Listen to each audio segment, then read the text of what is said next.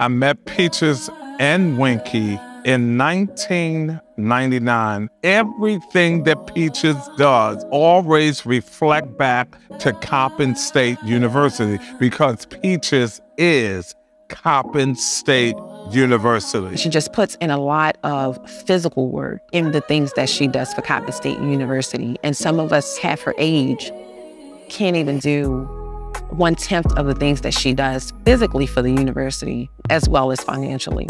I came to Coppin in 1954, graduated in 1958. I won a scholarship, $200, which paid for 4 years at Coppin. Even when we didn't meet at Coppin, we had an Alumni Association.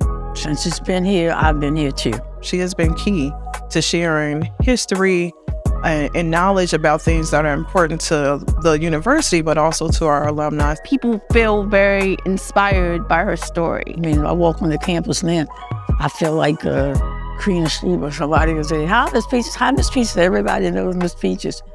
And the other day we were someplace and the man came up to me and the lady said, "Do you know Miss Peaches?" He said, "No." She said, "Where you been all your life, on the rock or something?"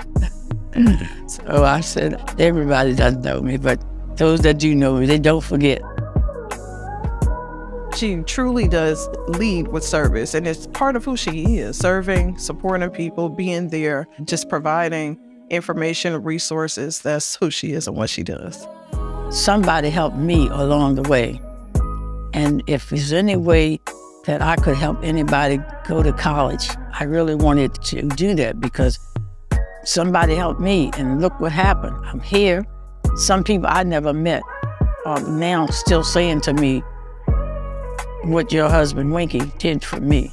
And because of that, I cannot stop giving.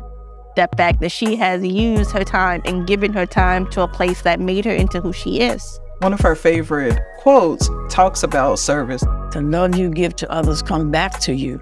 So I always say, do what you can, when you can, while you can, because you can.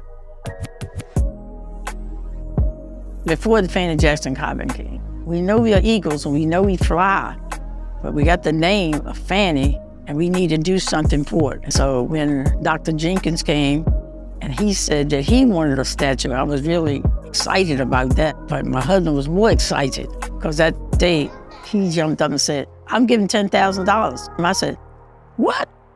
He said, "Well, you always wanted one, and there's our chance to get a statue." But he was the first one supporting Dr. Jenkins with the statue who's now here at Coppin State. I've done everything that is expected to keep the name of Coppin State, now university, alive. I guess that's why they selected me, because I have given more than 10 years. I've given 65 years. And as long as there's breath in my body, Coppin will be #1 in my will.